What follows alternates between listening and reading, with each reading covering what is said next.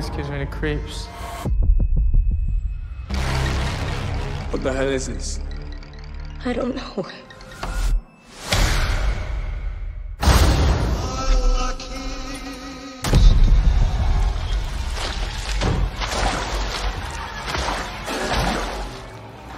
the fuck was that?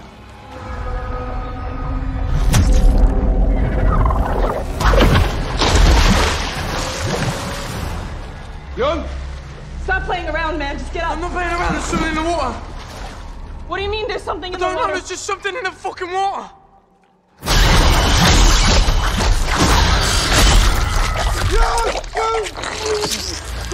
Aloha.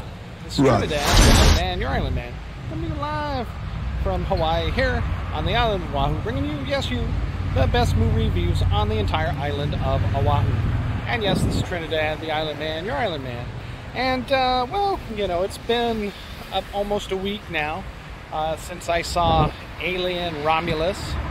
And, you know, if you hadn't seen it, I've put my review on the Instagram right after the movie, pretty much. And, well, without further ado, I'll go ahead and give you my review. Remember our rating scale, shock a thumbs up, it's good to see, I recommend it. Shock a thumbs down, it's junk, I don't recommend it.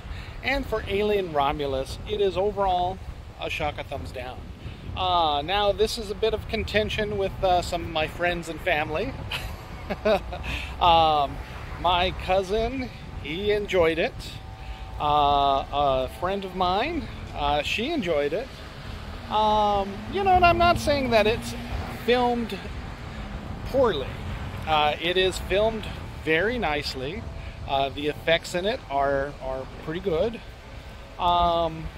Where I give it the shock a thumbs down, and where I think Rotten Tomatoes has it, and definitely the box office, where it's only got a $41 million domestic after the opening box office for last weekend, and $100 million worldwide, still under still under Prometheus, which is the highest rated box office movie for any of the Aliens franchise. I've got to say, what I really didn't like about it was the story. Basically, I was looking forward to seeing a new story, a new chapter in this Aliens world, in this Aliens Romulus world, in the Aliens franchise, and we don't get that. Basically, this movie takes place between Sigourney Weaver's first movie, the 1979 Aliens, and Alien, and then Aliens. So in between those two movies, as a little bit of spoilers, the company picks up the alien that Sigourney Weaver blasts into space at the end of Aliens, you know, the first movie. And it survives, so they get it and they experimented on it very much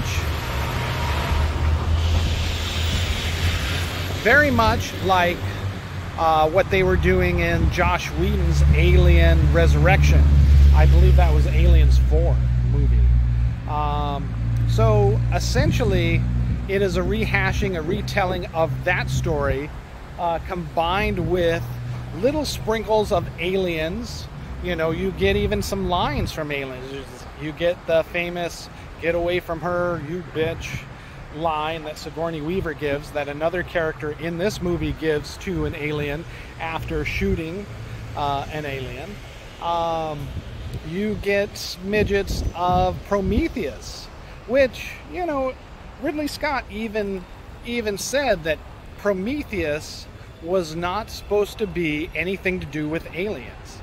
The studio kind of forced him into putting aliens, or making it an alien's origin story. So, you know, honestly, the Alien Prometheus vibe has never really fit, you know, in the Aliens franchise overall, and actually has weakened it with the engineers just simply creating the goo that David, the android, eventually turns into the aliens because he's upset at humanity for forcing him to be a servant for all those years, essentially.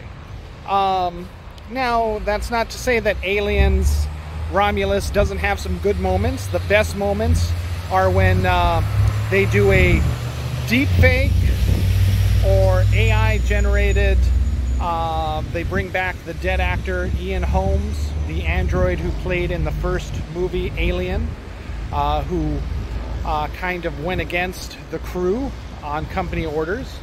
Another one of those androids is in Alien Romulus, and honestly, he's the best part, along with, again, like Prometheus, like Alien Covenant, the android David, but there is a new android in this that definitely has the most character development and is the most maybe relatable and likable of all the characters on Aliens Romulus. So overall, you know, despite decent special effects, you know, I give it a shock of thumbs down for the rehashing, the retelling of the story. I wanted something new. David Alvarez does an okay job visually, but again, it's the story that fails him. Very much, I think, like his Evil Dead remake. I would have preferred to see the District 9 director's interpretation of Aliens and seeing what he could have done with the story. That, to me, might have taken it in a new direction other than the rehash of the Ridley Scott, you know, pretty much all the other Alien movies and forcing it into this mold. Again, for me, the lack of originality, despite, again, the decent special effects, just was not enough to save this movie for me to give it a shock of thumbs up. So it is overall a shock of thumbs down for Aliens Romulus. You know, true diehard Aliens fans will enjoy this movie just because of the sheer spectacle. But even they, and you know who I'm talking about, have indicated that there are some serious weak moments, especially near the end. So there you have it. Shock of thumbs down overall for Aliens Romulus. Definitely worth streaming at home when it hits one of your services, but I didn't think it was worth the money at the box office.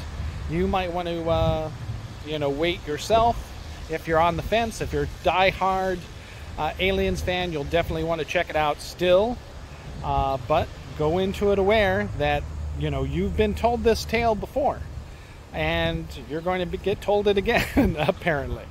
So I don't know. I don't know where they go with this. I don't think David Alvarez is going to get another crack at the Aliens franchise for its underperforming box office. It did get #1, but Wolverine, Deadpool had been there for 3 weeks at #1, so it was bound to fall. And honestly, Wolverine, Deadpool might creep back up on it after audiences are overall dissatisfied with it. Well, that's my opinion. That's my rating. Shock of thumbs down for Alien Romulus overall. Just wait for streaming, and I've given you my reasons why. Unless you're a die-hard fan, you might love it. All right. Aloha and mahalo.